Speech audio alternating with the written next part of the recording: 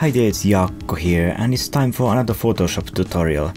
This time I'd like to take a look at how we can take some resources we have created with using digital camera, and then how to take these resources to Photoshop and create a tileable texture there. So yeah, we are here in Lightroom, and if you are using another program to manage your digital photos, that's okay as well. I just wanted to kind of show the step that how we can prepare raw image we captured with digital camera and how we can sort of make it nice and make it easy to then use for tileable textures. So I'd like to go through that process. If you're using other applications such as Apple's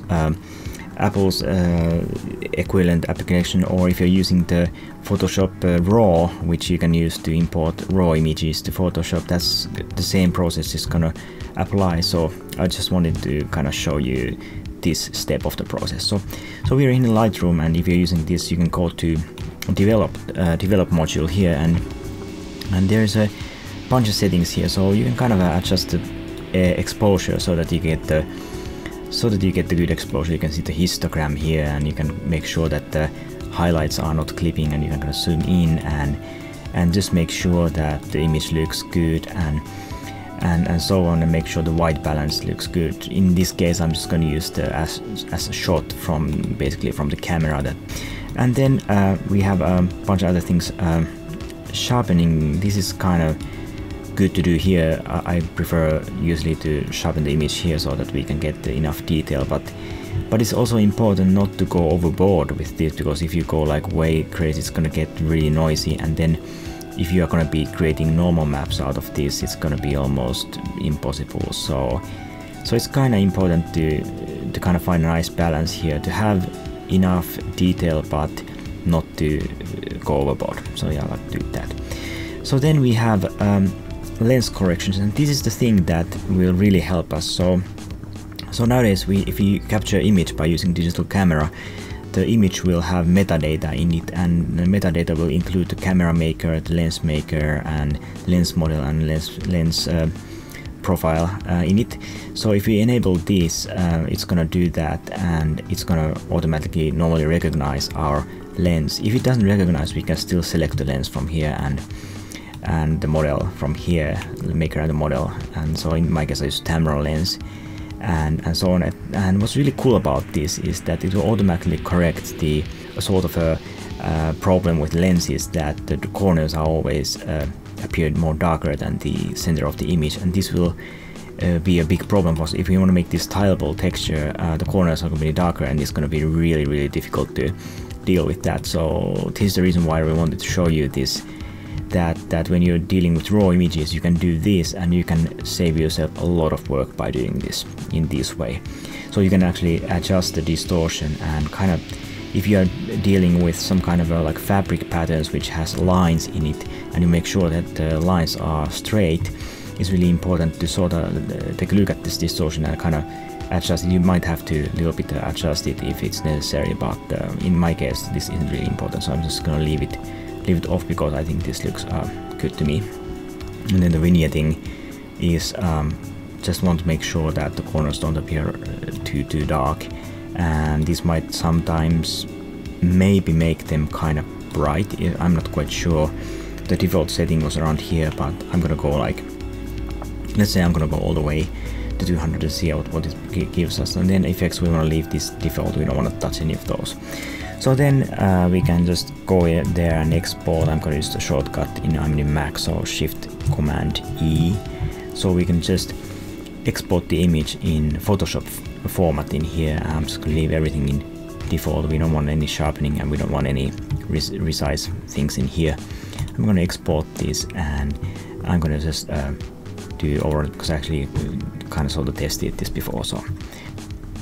So it's a pretty big file, it's 102 megabytes, but yeah, we can see a lot of detail. If you go like 100% here, the detail came out really well. And one thing, by the way, if you look at images like this, almost no matter what lens you use, always the edges are more soft. They have this sort of like softness thing happening. If you look at the center of the image, you can notice that always we get a better quality in the center. So obviously we do want to kind of look at the where we have a nice spot in the center, and then use the center part rather than using these, because you know it can kind of get soft in the edges. So that, you know, it's the way how digital cameras and how the lenses really work. So lenses have this sort of a sweet spot in them, that certain combinations of focal length and the aperture and the aperture size, so certain combinations have this sweet spot where you can get the best sharpness and so on. So, but I was just snapping around and I really didn't think about that. So you know, if you're capturing, you can kind of search from the internet that your lens and then look at the best combo for the absolute corner sharpness of your lens. So yeah, just a little talk about that. So let's take this crop and let's just go and crop this something like that, and I'm just gonna like go here and sort of like find some place where we don't have like whole lot of these larger details, because if we are creating tileable texture, these larger details are gonna be repeated over and over, and it's gonna make the texture look like more tileable or more tiling. So it's gonna be not really nice if we want to make the texture look like uniform and standard, so sort of like it's more like just not so specific kind of a texture. Yeah.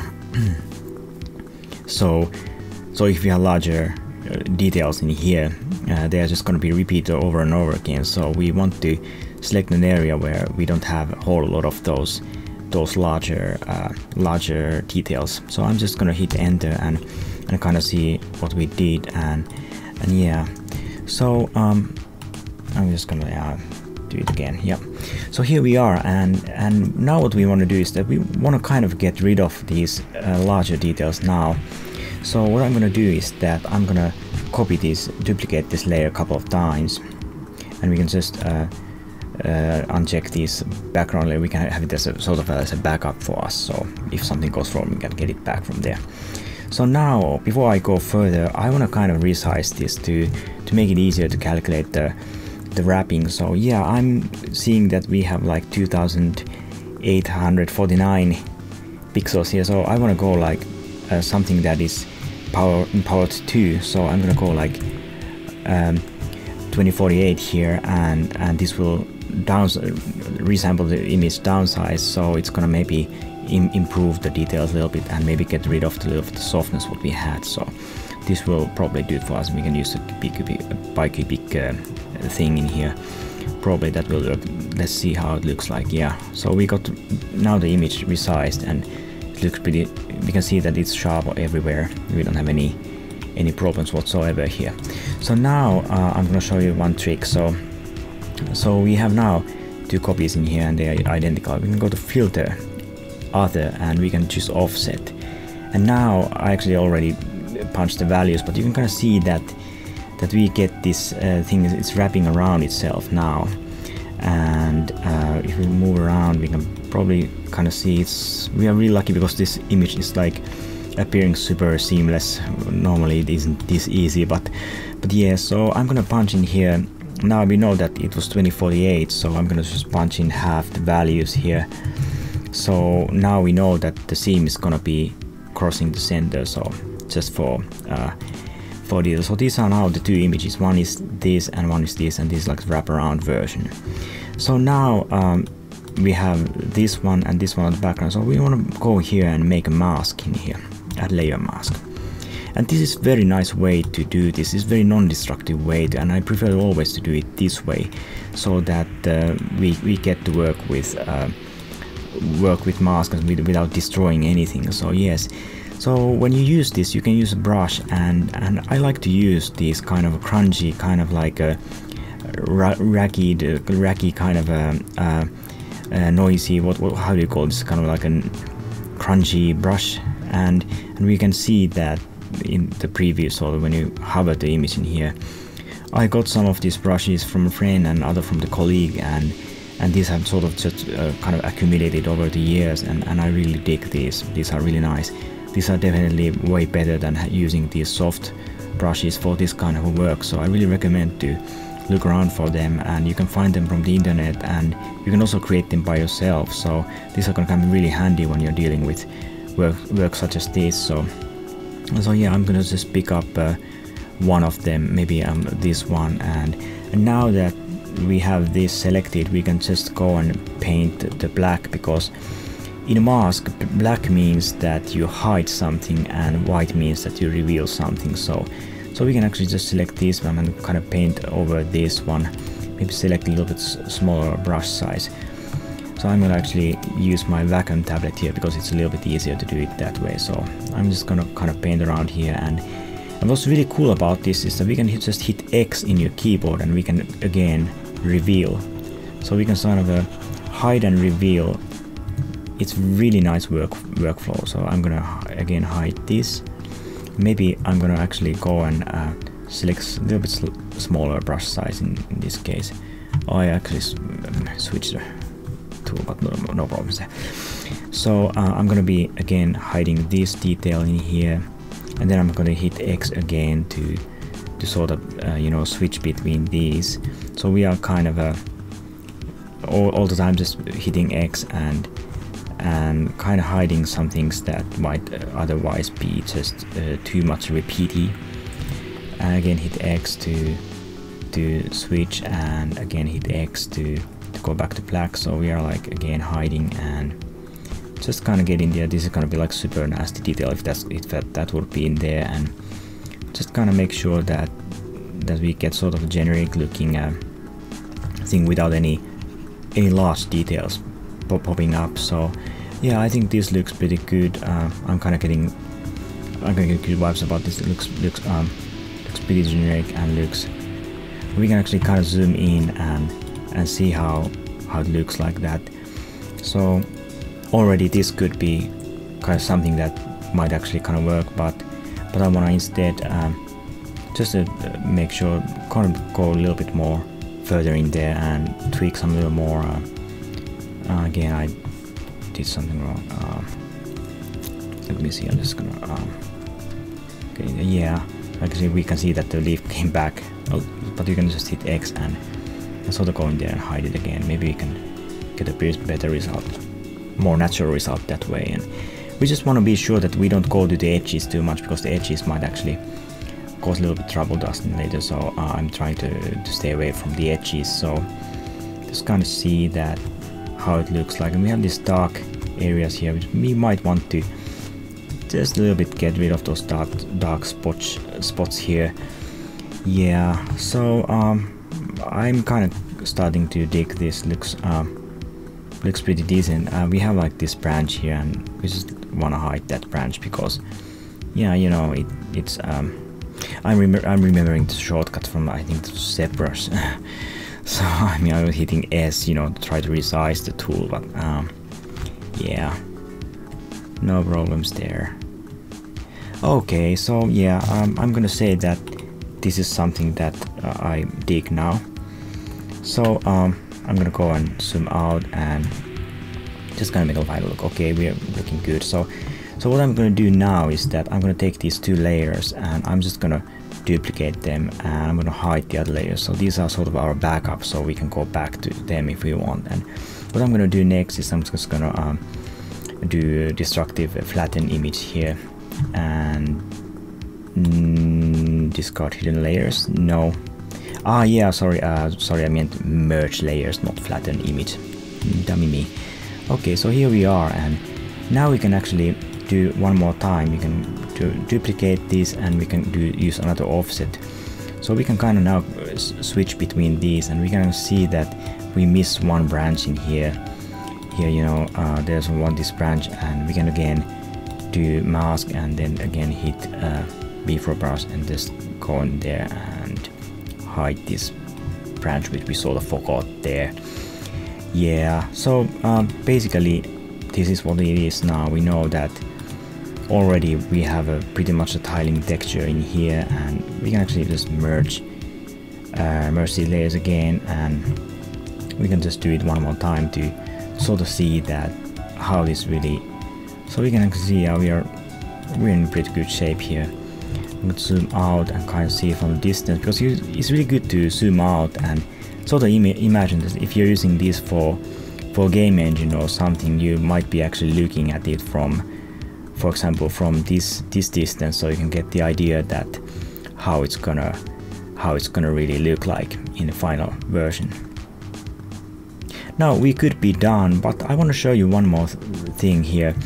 I want to show you this application called Bitmap to Material, and this is very nice application from the makers of Substance Designer, the Algorithmic. And Bitmap to Material is a very nice way to get data from sources such as digital photos and turn that into normal maps and for roughness maps and for basically all the set of the maps, height maps and everything. And this is a very nice way to do that, so I'd like to show you this. So I'm gonna go and save our data in here. I'm gonna go to tiling texture, and we're gonna call this let's go ground, and I'm gonna save it and launch the bitmap to material, and this is really nice. I mean, the whole workflow thing is just absolutely brilliant in here. Now we have this main input here. What we want to do is that we want to click this, and we want to go and select our file in here. So I loaded the texture what we created to here, and we can also see that the tiling, that it is really tiling, and it does tile pretty well. But there are a couple of settings that we can actually tweak this, and so we have now loaded this, and we have the output size, and we can kind of maybe make it a little bit higher detail in here, and we are actually previewing the tiling in here. Like we can actually probably go to materials and edit, and we can see we are tiling 10 times now. So it's depending on what we are doing, it's kind of, you can see that now you can see the repeating pattern. But in the game engine, if you do something like this, you're probably going to be using other textures also there, and there's also kind of neat tricks what you can use in here. But yes, I'm just going to put this like maybe like around here, so we can just get the idea what we're doing. And then we have this light equalizer here, which will help to sort of smooth out. But we already sort of did this, and we don't really need to do this. This is just gonna get rid of the details. I'm gonna leave it like that, and we already have it making tile. We don't need to make tile because we already have it in tile, and we can sometimes toggle this on and off and kind of see which is better. And I'm not quite sure which would be better in our case. I think probably this is better in our case, and so on. And we have plenty of options in here. I don't want to go to too much detail in here because this is just about making tiling texture basically. So you can play around with settings. But yeah, this is really nice way to go further, to take the next step, and then make your texture into normal map and create all those maps in here. So yes, a little tip about bitmap to material from Algorithmic. So I hope you enjoyed this tutorial. It's a very nice way to make texture styling and make resources that you can use over and over again in your projects. And if you have a mobile phone and you go out, it's just you can snap pictures even with that, and you can just try to make sure that the images don't have any bright areas or dark areas, and that they are lit as uniformly as possible in order to get a good result. And well, it's preferable to use raw from your camera, but you can still use even JPEG or something like that if they're just good enough for you. So yes, I hope you enjoyed, and please subscribe if you don't mind, will be great, and I hope to see you soon. Thank you, and bye bye.